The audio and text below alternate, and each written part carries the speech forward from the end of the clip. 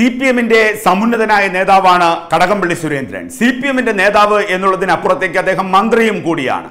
ഒരു മന്ത്രിസ്ഥാനം CPM നേതാവിനെ സംബന്ധിച്ചിടത്തോളം പ്രത്യേകിച്ച് വർഷങ്ങളായി CPM തിരുവനന്തപുരം ജില്ലാ കമ്മിറ്റിക്ക് നേതൃത്വം നൽകിയ ജില്ലാ സെക്രട്ടറി സ്ഥാനത്തിരുന്ന ഒരു വ്യക്തി കടകംപള്ളി സുരേന്ദ്രൻ.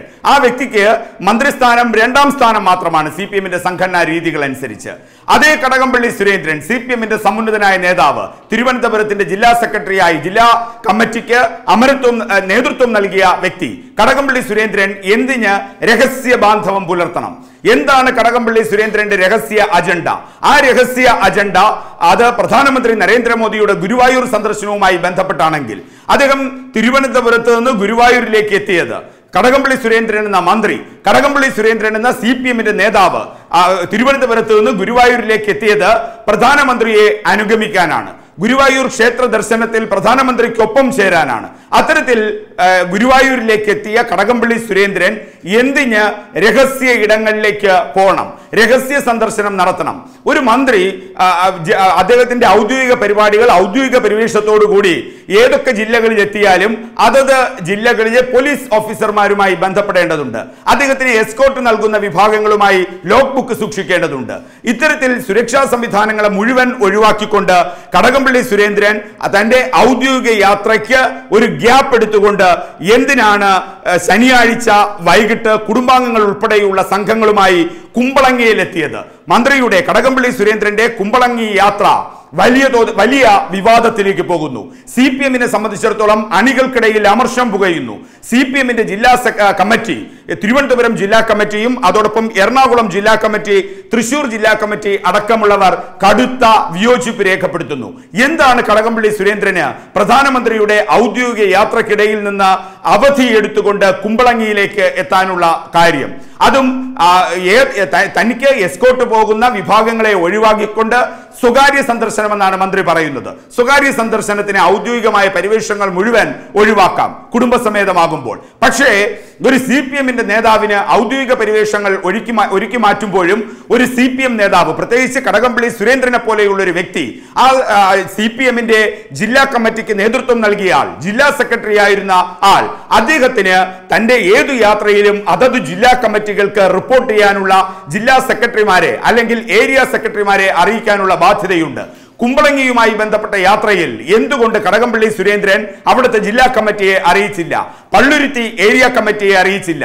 ഇത്തരത്തിലാണ് വിവാദങ്ങൾ കത്തിപ്പുകയുന്നത്. CPM-ന്റെ തിരുവനന്തപുരം ജില്ലാ കമ്മിറ്റിയിലും എറണാകുളം തൃശൂർ ജില്ലാ കമ്മിറ്റിയിലും ഈ വിവാദം കത്തിപ്പുകയുമ്പോൾ സംഘടനാ സംവിധാനങ്ങൾ ഈ കടകംപള്ളി സുരേന്ദ്രൻ ലംഘിച്ചു എന്നുള്ള ആരോപണങ്ങൾ ശക്തമാകുന്നു. ഈ സ്വകാര്യ സന്ദർശനം ഈ കടകംപള്ളി സുരേന്ദ്രൻ പോയതെവിടെ എന്നുള്ള ചോദ്യങ്ങൾക്കാണ്. ശനിയാഴ്ച വൈകിട്ട് കുടുംബാംഗങ്ങളോട് എത്തിയ കടകംപള്ളി സുരേന്ദ്രൻ പ്രധാനമന്ത്രിയുടെ യാത്ര കഴിഞ്ഞുടൻ തന്നെ ഔദ്യോഗികമായ എല്ലാ കാര്യങ്ങളും മാറ്റിവെക്കുന്നു. സ്വകാര്യമായ കാര്യങ്ങളൊക്കെ മാറ്റിവെച്ച് രഹസ്യമായ യാത്രയ്ക്ക് പുറപ്പെടുകയാണ്. CPM-ന്റെ പ്രാദേശിക നേതൃത്വത്തെ പോലും അറിയിക്കാതെ, അതേസമയം കോൺഗ്രസിന്റെ പ്രാദേശിക നേതൃത്വവുമായി ഒത്തുചേർന്നുകൊണ്ട് കോൺഗ്രസ് നേതാവിന്റെ ഉടമസ്ഥതയിലുള്ള റിസോർട്ടിൽ എന്തിനാണ് ഇദ്ദേഹം പോയത്? എന്ത് ചർച്ചകളാണ് അവിടെ നടത്തിയത്?